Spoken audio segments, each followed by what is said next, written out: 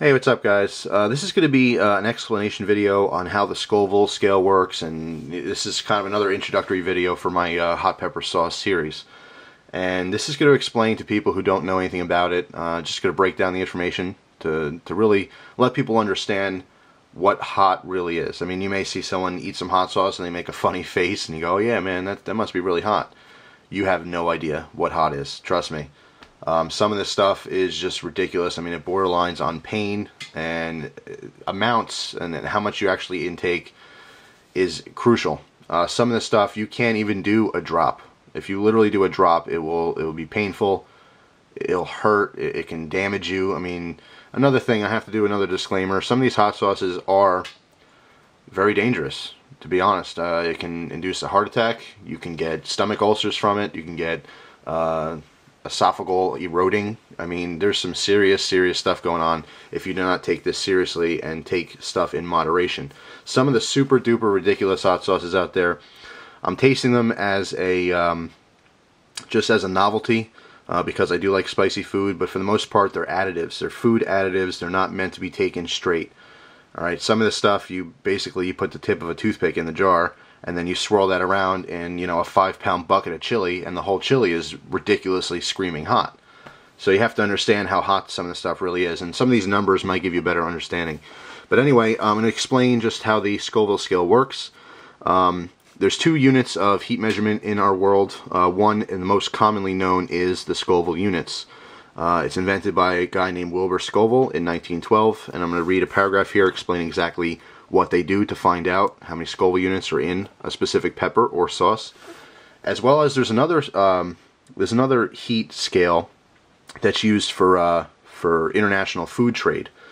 In other words, if you're going to be buying, say, hot peppers for your restaurant and you're buying them overseas, they don't tell you the heat level in Scoville units. There's another heat level which is actually scientifically, they use science to figure out what the heat level is in a pepper or a specific food item. But it's not as used. It's more for business and industry than it is for us common people. But they use a scientific method called high performance liquid chromatography, which figures out the heat level of a pepper or a sauce. And it's a smaller numbers level. Usually it's 1 unit per every 15 on the Scoville scale. So if you happen to get a measurement in that specific scale, you basically multiply it by 15 and then you get the Scoville units. And it's a rough estimate. But anyway, first let's read how the Scoville method works. Okay, in the Scoville method, an alcohol extract of the capsaicin oil from a measured amount of dried pepper is added incrementally to a solution of sugar and water until the heat is just detectable by a panel, usually 5 taste testers. The degree of dilution gives its measure of the Scoville scale. Thus, a sweet pepper or bell pepper containing no capsaicin at all has a Scoville rating of 0, meaning no heat detectable. The hottest chilies, such as habaneros and nagas, have a rating of 200,000 or more, indicating that their extract must be diluted over 200,000 times before the capsaicin presence is undetectable. The greatest weakness of the Scoville organoleptic test is imprecision. Because it relies on human subjectivity, testers taste only 1 sample per session. So what this is saying is that the Scoville heat test, you know, to find out how many Scoville units are in something, it's not completely scientific. It has a scientific formula, but at the end of the day, you're relying on people's taste. You're relying on people, which is a huge factor in science, which most scientists don't like to rely on. That's why the international food trade has a different type of test that does things more scientifically. So anyway, I want to give you some examples and some numbers here of something, a big variety of different hot sauces and peppers, as well as extracts. And we're talking a little bit about extracts in the video as well. But anyway, some of the lower numbers, it's going to give you guys something that you're familiar with, so you can actually compare this. For example, like I said before, the bell pepper, as well as a couple other peppers here on the list, have 0 heat whatsoever. There's nothing on the Scoville scale because there's no heat at all. Now, the very low numbers, you guys see here, like the pimento, if you have pimento peppers, maybe you're familiar with them, or pepperoncinis, or banana peppers, also very common in your food stores, they have anywhere from 100 to 500 Scoville units. Okay, so think about eating a peppercini or a banana pepper. Now, you have to eat them fresh. Okay, if you get the jarred banana peppers or peppercinis, usually they're soaking in vinegar. And the vinegar will open up your taste buds and it will actually seem a little bit hotter than it actually is. But if you go to the store and buy a fresh one, and you eat just the fresh pepper, nothing else, that's going to give you a good estimate on heat. Again, anywhere from 100 to 500.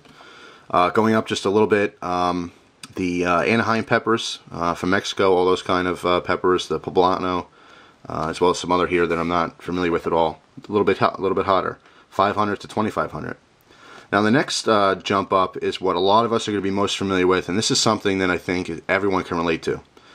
Jalapeno peppers, okay, paprika, and Tabasco sauce. All three of those can be on the heat scale anywhere from 2,500 to 8,000. Alright, so if you eat a jalapeno and it's too hot for you, forget it. Don't even bother with some of these hot sauces. It's just, it goes up and up and up and up from there. Alright, but it's a very good base for you guys to know. If a lot of people out there use Tabasco sauce and you think, well yeah, Tabasco sauce is pretty hot, but I can do hotter. This will give you a reference, okay? Tabasco sauce is no hotter than 8,000. 8,000. Alright, so anyway, here's the list. You guys can see, I'm not going to read every one of these, but as we go up, it gets more and more ridiculous. You can actually pause your video right there, and you'll see some of these. But anyway, I also wrote some of the hottest, just so we can get that out there so everyone knows, what the peak is really. As far as straight peppers go, now this is not hot sauce, this is not extract, this is just a straight pepper from the plant, completely natural. The hottest pepper in the world right now is the Naga Viper. The Naga Viper is 1.3 million on the Scoville scale. Exactly 1,359,000. That's just for the pepper. Second on the list is the Naga Jolokia, also known as the Boot Jolokia, also known as the Ghost Pepper, which comes in at exactly 1 million. Then the Dorset Naga, which I wasn't as familiar with. That's just under 1,923,000. Then we have the Red Savina Habanero, which is the hottest of the habanero family, 350,000 to 580,000. And then lastly, really, is all the other habaneros. There's tons of them. You have golden habaneros. You have chocolate habaneros. I mean, the list goes on, and those are anywhere from 100 to 350,000 on the Scoville scale. So that's the hottest peppers in the world.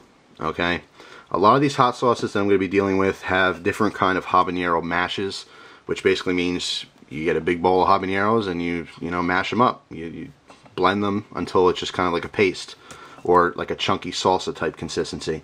And then of course they add other things into it. Alright, so at this point you may be asking yourself, well, if the hottest pepper in the world is only 1.3 million on the Scoville scale, how do you get something hotter? Well, that's where extracts come in. Now extracts, basically any extract, is a concentrated version of something. So imagine you have the Naga Viper, or let's not even that. Let's say the Naga Jolokia, the Ghost Pepper. It's 1 million. Well, if you take, say, 10 of those and you cook them down into a very, very fine, thick liquid, you just concentrated all that heat. So you now have more heat than you do from one pepper. So that's how that works. Some of literally the hottest sauces, I don't know if you can even call them a sauce because most of them are just straight extracts, but the hottest in the world is 16 million. You cannot get hotter than 16 million on the Scoville scale. Pure capsaicin is on there. Blair 16 million reserve and Blair 6 AM reserve are the three hottest extracts in the world.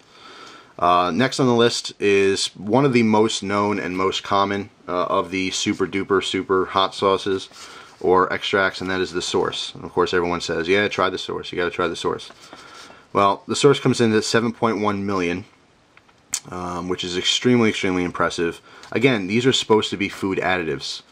Alright, I mean, I don't know the exact numbers, but you take one drop of the Source and you dump it into a 100-gallon tank of anything, and it's going to make the whole thing pretty darn spicy. But anyway, the Source is also extremely expensive. It's about $100 most places. I've seen it as cheap as like $83, but you got to be a serious hot sauce guy to spend that kind of money on one specific sauce. Anyway, again, to give you a reference, military grade pepper spray is 5.3 million on the Scoville scale. So to eat the Source, you'd be better off just spraying military pepper spray directly into your mouth. It'd be less hot.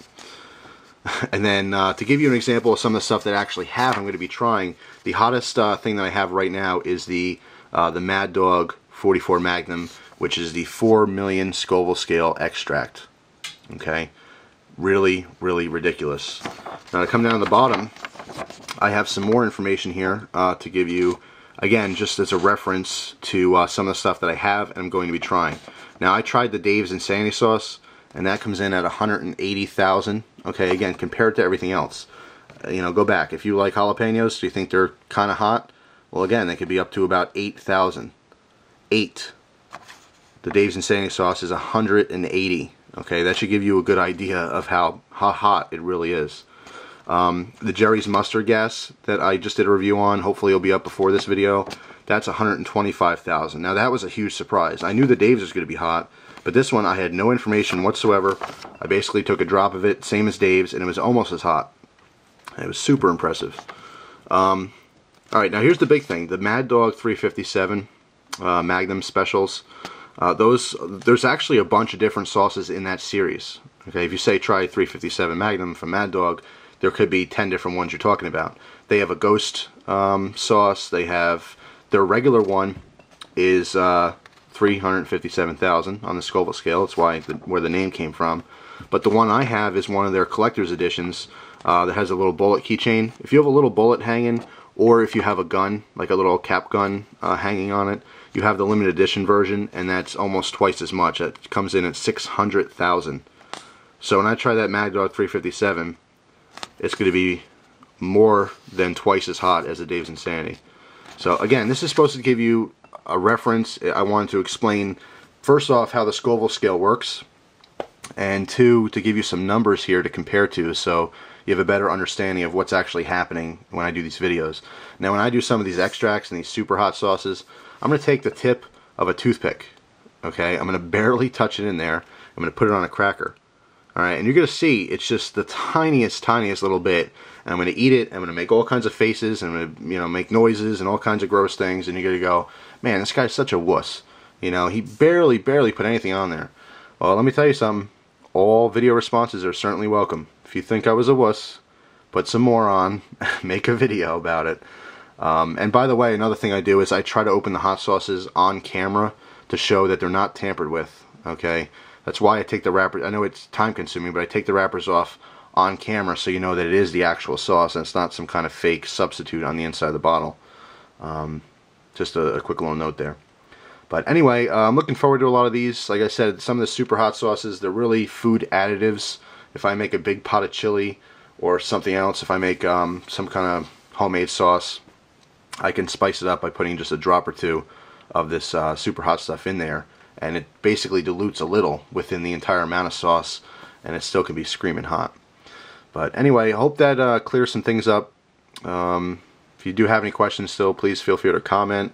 Either myself or someone else watching will, of course, respond to you if you have any more questions.